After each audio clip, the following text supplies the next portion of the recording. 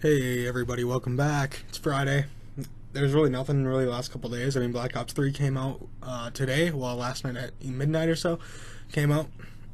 I haven't heard really much on it yet, but I'm sure it's a decent game. It's just another Call of Duty, basically, like Black Ops. I don't know, same thing. Alright, so let's just get right into it. There's this PS4 game called Hellblade, and it's going to be, they're trying to create a realistic woman as a protagonist, the main character. And, Ninja Theories, explores mental illness and wants to look at it as believable as possible. That means, I guess, nailing the protagonist's expressions as they look human and giving the character a body with realistic proportions. So, kind of just doing a lot here. And I guess they detailed all the work that went into creating the Senua's face and the usage of a special device that allowed developers to capture even minute skin details, and like the skin details on this look really good. I mean, I'm sure it's going to be pre-rendered almost. I don't know if it's going to look that good when it's completely finished with the product. But they also hired a special company that has 3D high-resolution scanning. And the actress, Senua, had to make a ton of expressions, which the scan equipment then captured. And, even some weird expressions, I guess, like laughing and, tongue out and all that good stuff. Alright, so, and, I guess they said they had to mess around with a lot of makeup as well. And they tried to nail the character's face paint that they're going to have on it. I mean, they have like on a picture in the background. I'm not sure if it's the game or if that's the real person because it looks that good. I mean, it's really weird because it's like the mouth moves and like the cheekbones and stuff like move as well. It's really, really cool. When you can watch a video, it looks almost like a real person. It's not there yet, but it's probably one of the best people I've seen in a video game before. And then they used a special, straight up body scanning.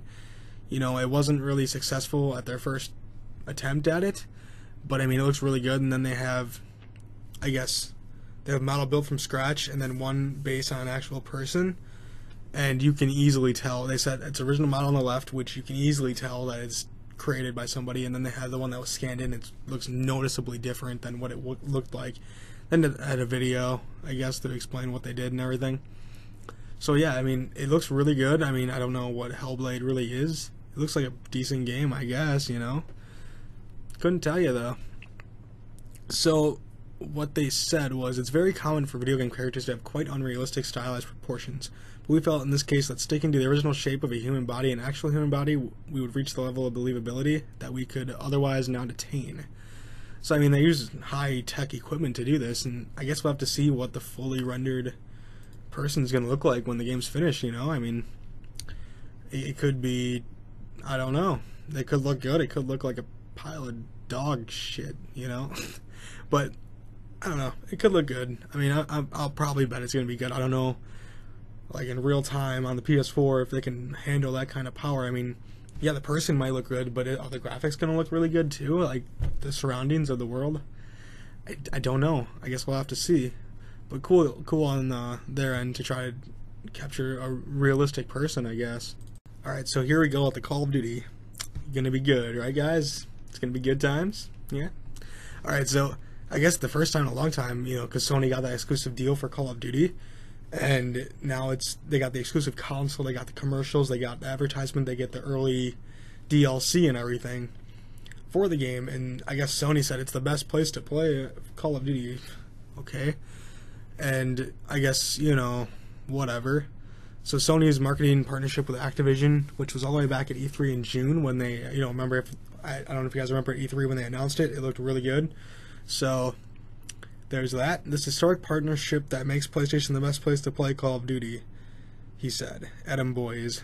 The massive reception to the game's multiplayer beta only a few months ago demonstrated a huge appetite for our fans have for this franchise and anticipation for Black Ops 3. This is the game our fans want, and we're proud to welcome Call of Duty to its new home on PS4.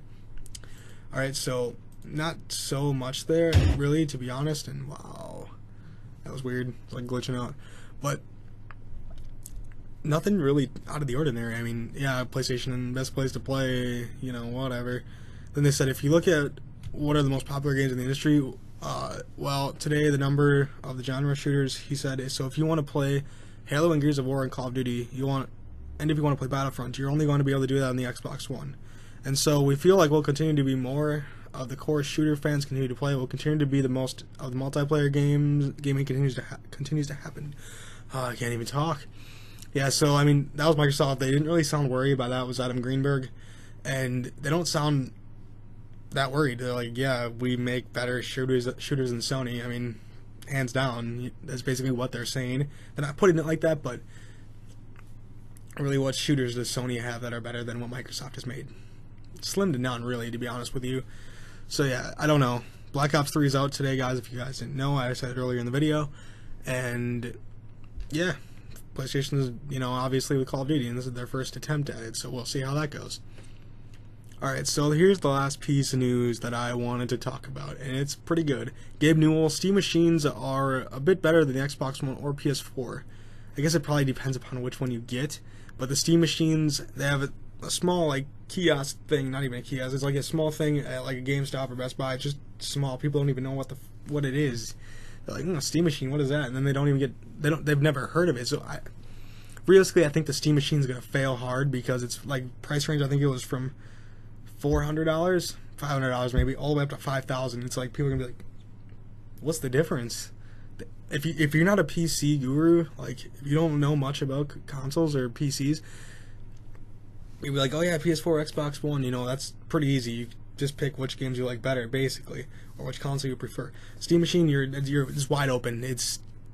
You don't know unless you know what you're buying. And then if you're going to spend that kind of money, say you're going to spend $3,000, you might as well build a PC, and you can build a really nice PC for that and get Steam on it and play the same games. I mean, I think it's going to fail. I wanted it to do good, but Steam pretty much screwed themselves when they didn't release one console and to have it play a lot of the computer games that you can buy on Steam. So I don't know. I think it's going to fail, to be honest.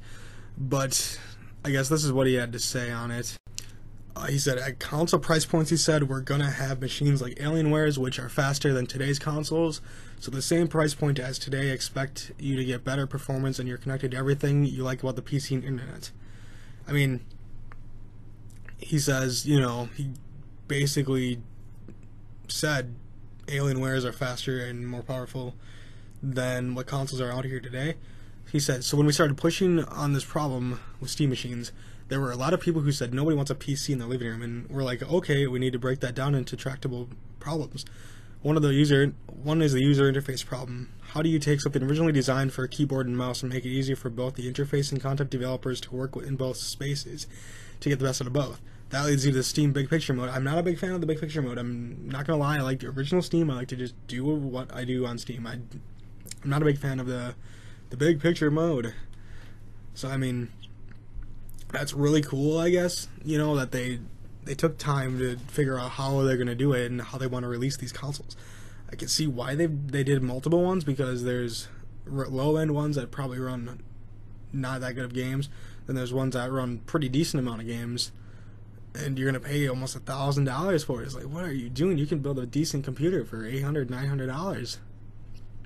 I don't know why you'd spend that much on a console, but that's beyond me. Whatever. That's your money. I'm not telling you what to do with it. So, to me, I don't know.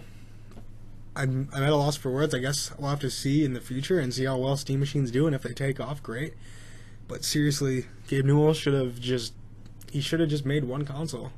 But then that would have limited themselves too, I guess. But I would have just went with one console and called it good. I don't know. Maybe that's just my personal preference. But yeah, guys, are you guys gonna get a Steam machine or anything in the future? I mean, or would you just build a PC and it gets Steam? I mean, same difference, right? You're just you get to do a lot more with the PC. People are like, oh, I don't want a PC in my living room. It's like, okay, great, then buy a console. I don't understand. So you want to spend more money to not have a PC box? I don't know, guys. I don't know. Alright, that's really all I want to talk about. I'll try to be live streaming this weekend sometime, so I guess just look on Facebook and stuff, and yeah, just let me know, what you guys think of this whole Steam machine thing, Call of Duty, whatever, or, the realistic person and the video game. All sounds pretty interesting, so, alright guys, make sure to like this video, comment, rate, and subscribe, and follow me on Twitch, Twitter, and Facebook. I will talk to you guys on Monday. Well, maybe during the live streams too if I do this weekend. So I'll see you guys on Monday then. Have a good one.